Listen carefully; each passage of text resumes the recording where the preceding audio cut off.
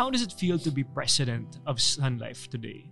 It's over. Is this a dream come true? Like, how many years? I've been with you for 5-6 years already, correct?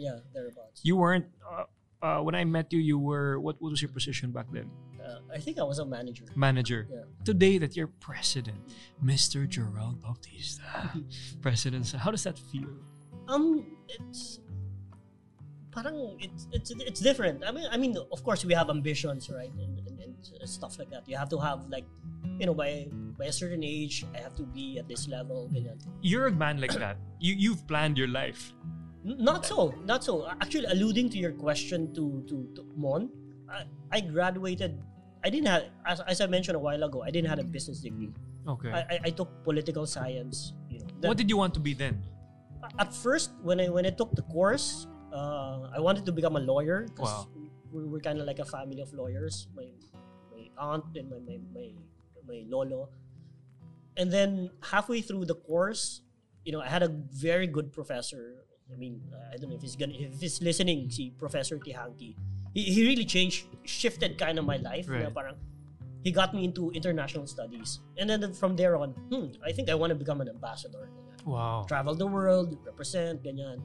So I did use my college degree for 1 year. Well, not even 1 year. Almost a year. But then I kind of figured, I think I want to go private sector.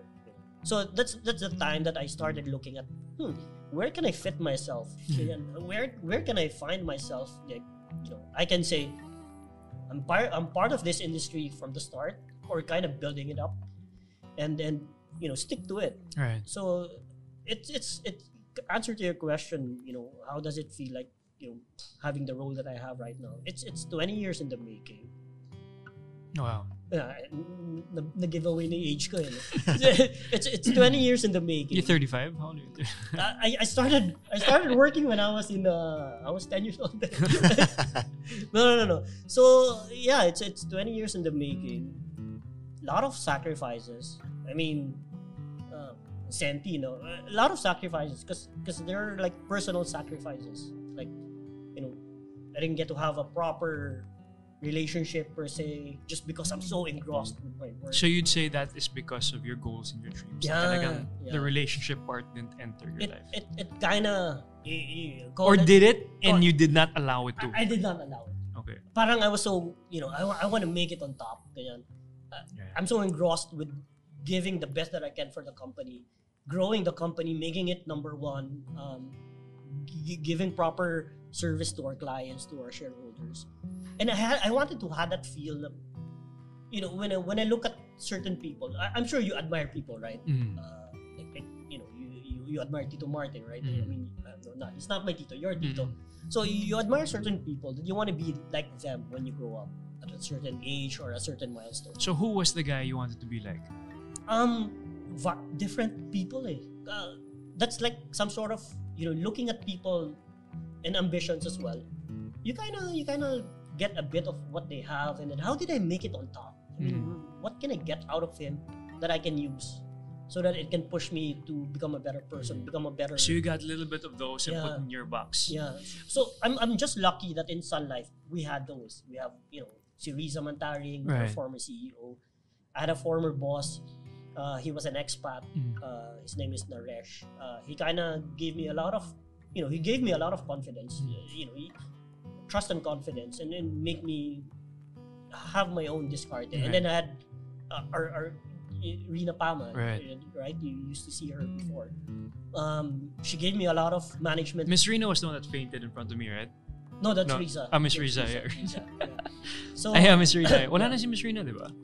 Rina got promoted. Okay, nice. So parang just basically molding myself and being like a sponge, getting to know what they're doing and what can be applicable for my end, so that I have my own characteristic. I have my own identity. But you GB, you're so driven. I mean, the both of you obviously are, but I've known you for 5-6 years, and talagang you come to events with that suit, with the best slick back with your hair. Ganun talagang you come to an event and you have a purpose of why you're there. You have a goal to get all the time. Now that you're president, bro, of Sun Life, what's next for you, man? Is there more, or do you want to? Is there so much to do as president? It's more of what I can give to the company now, right. and the legacy that I can give to the guys. When I say the guys, like Mon, the other managers. I mean, I'm just fortunate that I had opportunity that was given to me, right. and then I want to pay it forward. Right. So I wanna bring the company to a certain level that it's such a good talent pool that within the organization they'll say, someone from Slamsy, kuhanin mo yan kasi magaling siya sa ganyan. Or send him to Vietnam or send him to Malaysia ganyan kasi they can do stuff there that work well for the Philippines. So it's medyo some sort of, we're a global brand, right? We have different presence in different Asian countries as well as in North America. So it's more of giving these guys a shot that I never had. Right. I mean, I wanted to become a regional guy na parang, had a position in Hong Kong or whatever. But you're president now. Yeah, so I'm taking care of the Philippine business. Right. But the opportunity that I would have wanted, let's say when I was vice president, I hope that these guys can have. Right. So it's more of that na parang the next steps are probably having a family na eh. Kasi ano na yan eh. The woman comes in. It's time for the woman, GB. Medyo, di ba? Maybe it's not because of, maybe you just haven't found the right one. Because it's like a puzzle, bro. It's a puzzle. Diba? That woman just fits you. Baka all the women you've seen is like parang hindi eh. It doesn't fit the puzzle. Diba? Yeah. Love is a puzzle eh.